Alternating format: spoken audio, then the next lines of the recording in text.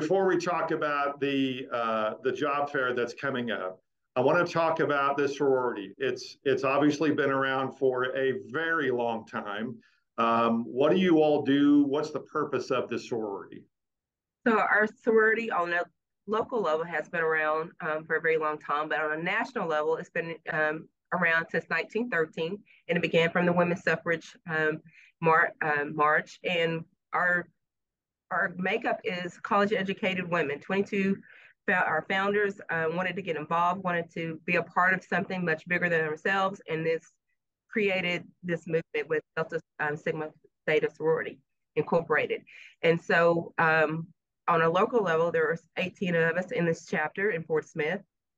And our mission is scholarship service and sisterhood and social action.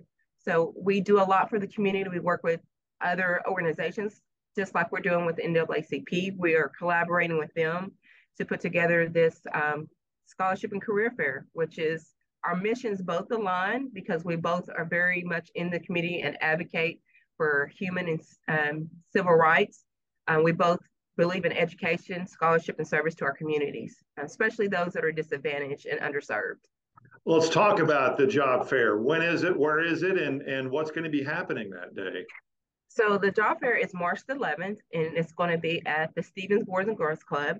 And we chose that location because we felt like it was in a great location. It offered the amenities we needed with the computers, because our purpose of our fair is to bring access and resources to high school students that may not be aware of all of the information, scholarships that are available, FAFSA, deadlines, all those things, and entrepreneurship, non-traditional and traditional career pathways. So we're bringing all of this in one collective place so kids can come in and learn about as much as they can learn, plant a seed in them, some of them early, because our focus is high school students, obviously for seniors, because we want them to fill out the FAFSA. Hopefully we can get the parents involved in that portion because it's going to be from 11:30 to 4:30. I will tell you, based on experience, when I had our two kids go through college, I didn't know what FAFSA was. I didn't know what scholarships were out there. So not only are you going to be addressing this with students, but I would imagine that parents need to be involved in this. Yes. So our primary focus is seniors and high school students, but what we want the parents to do is bring their kids there. And then when we have the FAFSA application actually executing that time, we want the parents there because that's a key component to filling out the FAFSA. They have to input their information, their income, right? And so in order for these kids to be eligible, we need the parents to be there. And they don't have to be there during the whole event because it is focused on the kids from 11:30 basically to like 2. When they go in to register, on the QR code, it will pull up the schedule of events and tells them exactly when everything is going to start and when it's going to end.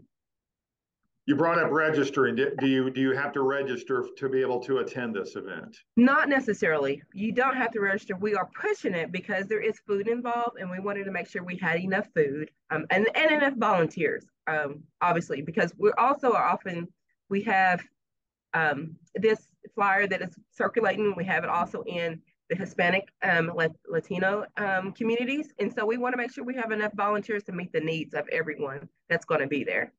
All right. So since you do have to register, how do you go about doing that? So on the flyer, there is a QR code. You go in the QR code and you just simply fill out the information. And then obviously it connects you to the Eventbrite that is connected to. And then we will have the information there to get a better idea of foot traffic and, amount of people expected to come. How important is it to have these? I mean, I think it's just based on our conversations with other educators in the community. Clearly, we collaborate with and we wear different hats in the community with our jobs. And so we hear a lot of information from teachers, parents that are like just sometimes overwhelmed and completely unaware. And it's important because these are our children and they're our future. I mean, I know that's cliche, but it's your children, your community. So we want to provide as much information, access, and resource to empower them to go far. Hey, look, if I'm a parent and I've got a senior, I'm looking for every scholarship that I could find. Yes, and we also are going to have some amazing door prizes. We've got a laptop. One lucky senior is going to win a new laptop, and we have other door prizes that are being provided, through sponsors and vendors that are going to be there. It's going to be phenomenal. It's going to be, I think, a really good, um, just awareness for those that come. All right, Tammy, thank you so much. Best of luck with the event. It sounds fantastic. And I did forget to say, our panel discussion is going to be focused around entrepreneurship because that is also a key component. Kids want to learn how they can have their own businesses. We're providing a very intentional panel discussion. What's interesting about that is kids seem to know how to do that better online than most anybody else. You are correct. I learned a lot about TikTok and how in the way you can make money off of that. Tammy, thank you so much. Thank you. Appreciate it.